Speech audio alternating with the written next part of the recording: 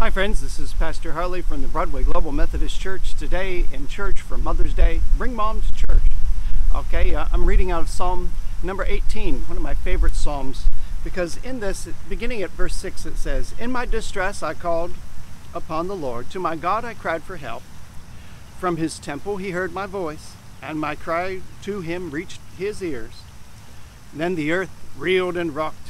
The foundations also, the mountains trembled and quaked, because he was angry."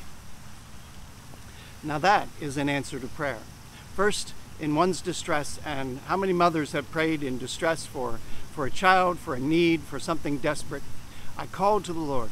My voice reached him. He heard me. You know, there's that whole building sense that this need has come to God's attention. We've met him in prayer, and we're at his altar.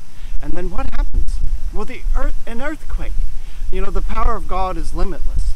When we pray to God and we're doubtful that he can answer, that he can deliver and save, we cut him short. He has given us his promises that he will deliver us with a mighty hand. He will not leave us nor forsake us. He has given Jesus as the earnest of all his love and all that he will do. Trust this Lord. Come into church and seek this Lord, for he will be found by you.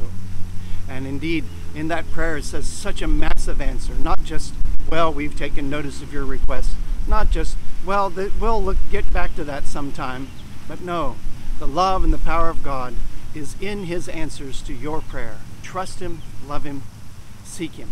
Amen.